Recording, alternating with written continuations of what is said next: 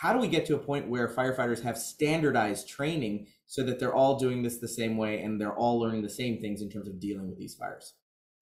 You know, this, as you allude to, it is a patchwork, and that is absolutely true because we continue to learn. I keep talking about research on purpose because we have to have the continuing research. We don't know what we don't know. And so some of our research partners are forcing these incidents in labs, in and understanding and experiments what is happening so we can learn quickly, because we don't want to just wait for an incident to happen and learn from those. And so our research is very forward thinking.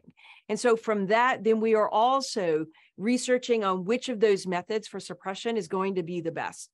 Given that, we're still learning. And so this is not unlike other things that we've done in the past, whether it is with hazardous materials and understanding what kind of suppression material to use on which type of chemical fire, whether it is in an EMS arena, for example, what is the protocol that is best for certain symptoms or what we're seeing in the field. So this type of learning in the first response arena is not unlike what we've done in the past. We, as I said, are all hazards. We are there. We are innovative. And this is across the board for firefighters and paramedics across our nation.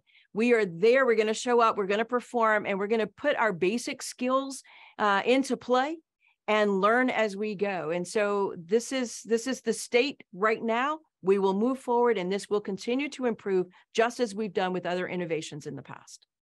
And, you know, when you talk about research, data is part of that research. Right now, anecdotally, the feeling is that EV fires, lithium-ion battery fires, are relatively rare. They are spiking in certain areas, like you mentioned in New York, for example. How do we collect the data to get a sense of how big of a problem this is becoming? And as we move into the EV future, we imagine this will become a bigger problem on the roads in the United States. So let me address the data piece first. This is a fantastic question because data is going to drive our research, right? Which is where we're really focused right now. Today, we are working with the legacy system at USFA. Part of our legislative intent is that we are to hold a national fire data system for data. This legacy system today cannot track these types of events. This is why we know so little about how many incidents we've had. We have documented from media that there's a little over 500 of these incidents since about 2021. Before that, there were none that we know of. Given that, we are modernizing that capability. Right now, we are in a project where we are building a cloud-based, near real-time data capture system so that we know when these incidents are happening. We can inform those incidents and even be able to translate, hopefully soon, the research and lessons learned into that moment to advise on-scene fire suppression information about that incident, be able to feed that right back to the fire department that is responding in that moment. And so that's the kind of technology that we're building. Data is going to be key to that, to be able to inform decision-making. And so this is something that's ongoing. Today, I wish we knew more. We don't, but we are addressing that. And this is something, too, that the Biden-Harris administration has leaned into science. We're leaning into technology. We're leaning into data. And so the U.S. Fire Administration is taking that forward and being very bold with our innovation in building what we're going to call the National Emergency Response Information System, or NERIS. So take a look at that. It's available. People can look and see what that's going to entail, because we'll also have a public-facing dashboard from that system. You know, it's not a new issue, right? We've been talking about this for more than 10 years. We know there have been safety standard summits held as early as 2010, maybe even before that, when it comes to the potential safety hazards and risks that come with EV fires, for example. Why has it taken so long to get this research, to get this data, to understand this problem before it creeps up on us? Well, I think a lot of that was that we are driven by incidents that occur. You know, it is our nature as humans that we are complacent. We think things are good right up until they are not, right? And so innovation is fantastic right up until there's an incident that says we have a problem. And so, or a challenge, maybe not even a definition of a problem, but maybe we have a challenge that we need to understand. And so I think that's what's taken so long. The innovation was good. These products are fantastic. It's just a matter of, on occasion, they can be damaged. That might lead to a situation, particularly with the battery. Or we have aftermarket chargers that people buy and plug them in. This was something that was not seen at the beginning. And these aftermarket chargers cause the cells to overcharge, which leads to the thermal runaway we've talked about. And so I think that innovation, we assume that it's good until we have an incident. And usually it is something that is either damaged or a human behavior that causes an incident with the innovation. And that's what we're seeing here. And so this is why it has taken this long to see these incidents happen. And now, because of the lack of policy, lack of regulation, because we simply don't know yet everything we need to know so that we can enforce and put in place some regulation to stop these kinds of events. So I really think that it is an appropriate evolution of what has occurred, and we are on path to intervene, to reduce the risk, and to better understand and implement practices for suppression when these events do occur. In many cases, fire protection standards sort of fall to the state and the local municipalities. In New York, for example, you mentioned they passed a law recently that'll go into effect in September that would penalize people who do not use certified UL chargers with their products.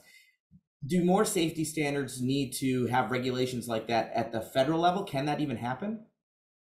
You know, that's excellent what New York has done, and they have really pushed forward on the regulation of particularly aftermarket chargers. And why? Because that's what they're seeing. Back to the lessons learned post-incident. And so when we have those lessons, then we can act on them. And so that state regulation is incredibly important. Now, what we need to do is have other states pick that up, but also federal regulation, and certainly can occur. We need these lessons. We need the evidence. Back to the data. We need the data to inform policy, to inform regulation. So yes, this type of regulation can occur at all levels of government.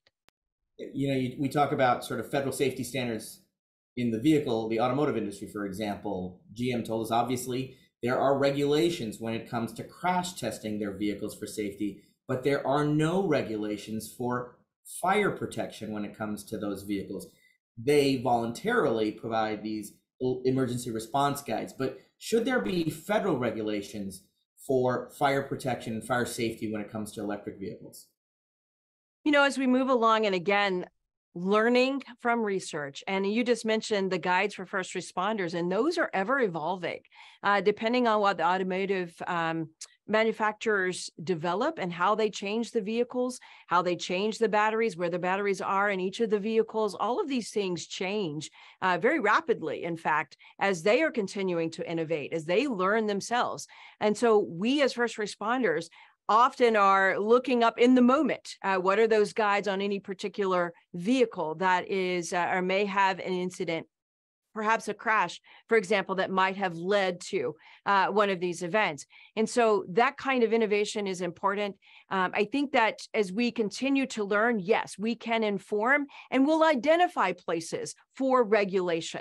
I think we need to understand and have more information, more data, certainly more outcome research on the incidents that do occur before we can inform policy and regulation. Right now, we're not even sure what to regulate because we don't know enough about the incidents that are happening.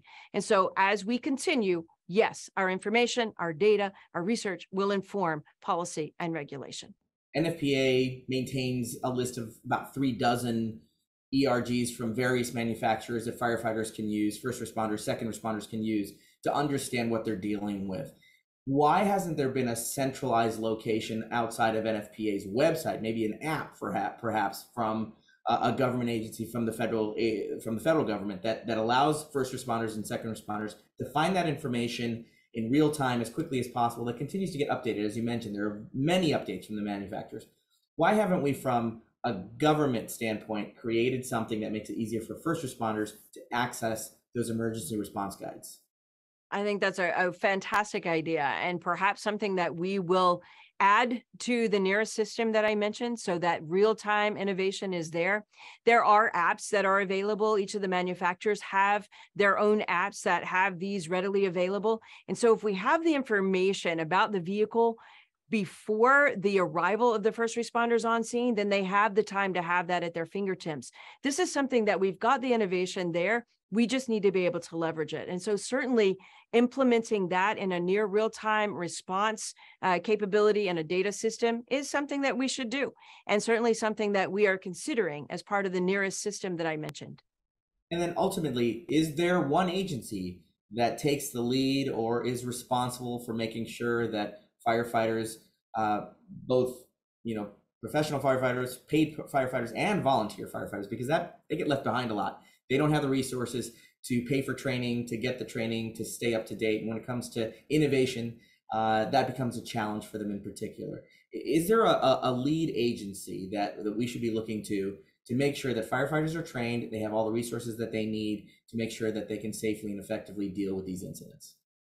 I love that question. Yes, for all firefighters, first of all, the training that we offer at the USFA and our National Fire Academy is always free. In fact, we pay them to come to campus and to learn. But as I mentioned to you, we don't do the suppression training per se. We give them the understanding of the chemistry. We treat it as a hazmat incident. We also train our fire investigators to understand evidence collection post-event. So all of that is always free for all firefighters, career, volunteer combination. Also, our researchers like UL Fire Safety Research Institute, for example, offers training online that's also free. So any firefighter can access that online training about lithium-ion batteries. They leverage a lot of the lessons learned from New York.